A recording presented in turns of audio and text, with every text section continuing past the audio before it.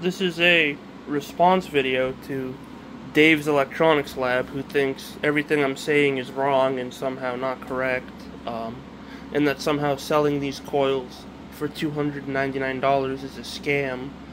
I give the information for free on my YouTube community channel's post page on how to build it, and if you think someone that takes a little under half a day to grab a heatsink, drill and tap it, put in the newest generation high quality transistor chip, wire it all up, solder it, make it look neat.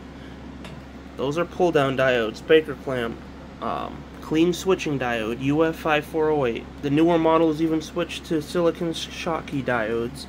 So I have to drill and tap that, wire the circuit, make it look clean and neat, and then when people get it, they get the ZVS to drive it and the battery. So $300 isn't that bad of a deal for it, and if you don't even want to buy it from me, you can build it yourself. So I'm not sure what the issue is or what you think is a scam, and these things perform phenomenally well.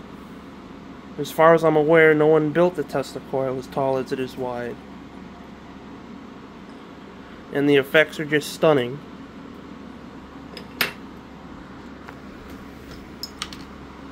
Normal light bulb.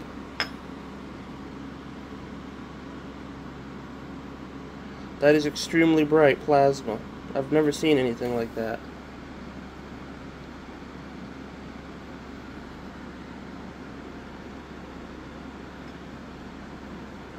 And again, I wish I had more of these, I blew all these little lights and have to order more LEDs. So, I'm not sure what you think is a scam, man. I mean, everything, we're partnered with ESTC Group. We work on the theories of Eric Dollard, Ken Wheeler. It's a real Tesla coil. We explore the Tesla sciences that are kept suppressed. I'm not sure what you think is a scam. It all works exactly as described. We've had multiple people replicate what we have, and they're completely blown away by it. We've had people who bought our stuff, and they're blown away by it. So again, if I really wanted to, I could charge about $500 or $1,000 for these things because of the labor. How do you think sales of anything works? I probably make a $50 or $75 profit on the sale of each coil. And here's what it looks like under the board. It doesn't even come on a board when people get it. I just put it on a board for convenience, so I can move it around and experiment with it. So, not sure what the deal is. Here's how under the desk looks. So,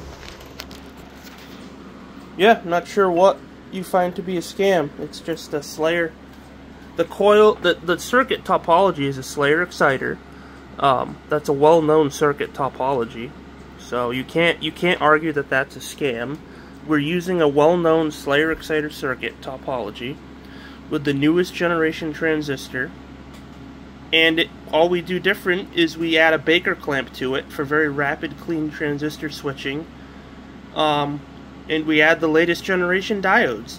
And a side act for negative resistance. But I blew my side act. That's the side act right there. Those two things in parallel are the side act. I have to replace them. So I'm not exactly sure what you think to be a scam. And again, if you don't want me to comment on your channel to look up what a Slayer exciter circuit is, don't comment on my channel. So it's exactly what it looks like. The Slayer exciter circuit is pretty common all over the internet. All we did is apply that circuit as the driver for a Tesla coil that's as tall as it is wide and nearly built perfectly per Nikola Tesla, Eric Dollard, and Ken Wheeler's theories. And for those who don't know, you can always check our video descriptions for full detailed information on everything, and you can also check our community posts page for full detailed information on everything. Again, another look at the crazy plasmas that form near this thing. And if you get the angle just right, absolutely crazy things occur.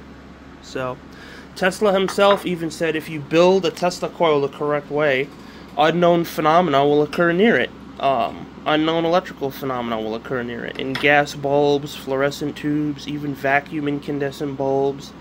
anomalous power manifestations. So feel free to replicate it. And again, I'm not sure what you find to be a scam. And the sparks are almost a pure white blue, if there are any.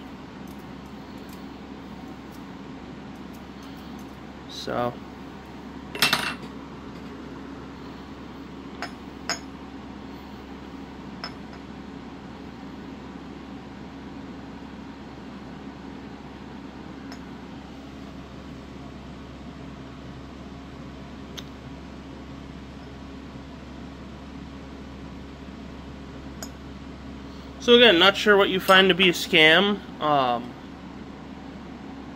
explained exactly what it is. Slayer exciter driven Tesla coil. We add a Baker clamp to it to make it faster switching.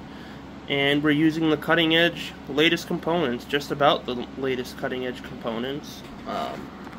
Here's the box of them, the latest little transistor chips. The chips are very small and can do remarkable things for the power going through them. And this is a very energy efficient coil. It dumps almost all of its power into free space, minus the transistor losses. And we try and minimize that switching loss with the Baker clamp and the negative resistance injection, which I have to replace, being the side ACK. So again, many people have replicated it.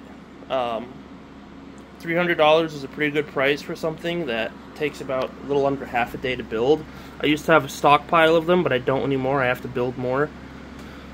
So I have to take a heatsink, drill and tap it, wire up the circuit neatly, build the coil, wrap the primary around it, which fights you every second of the way, put the zip ties on it, and wind the first coil neatly and cleanly, being this one.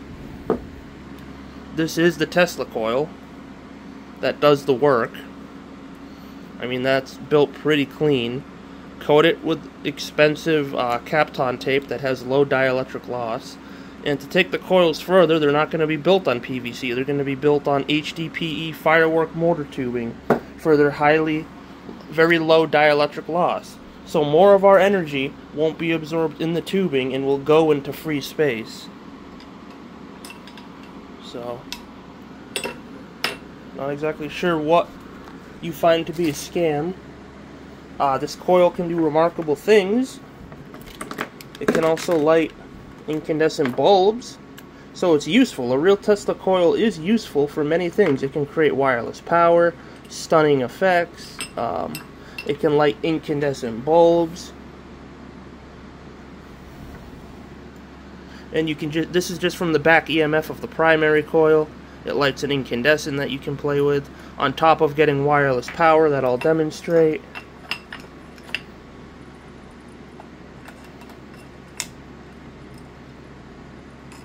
So that's still lit, and this should still light. Yep. So not only are we lighting an incandescent bulb with the back EMF, we also can run a fluorescent tube and get stunning wireless power effects. So you build a Tesla coil right, it just might act like a dielectric energy pump with the earth, and if you can get it right and master it right, using Eric Dollard and Ken Wheeler's theories, you might get a device that becomes fully self-sustaining by pumping energy out of the earth, once you earth ground it at a special spot.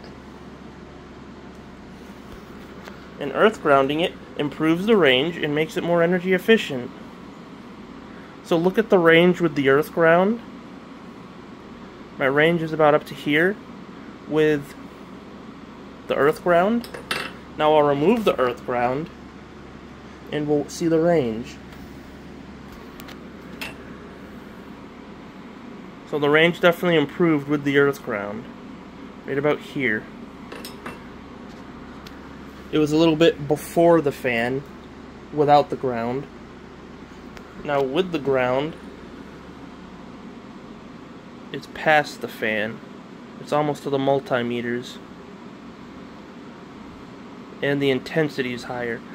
So, feel free to like, comment, subscribe, join the Patreon.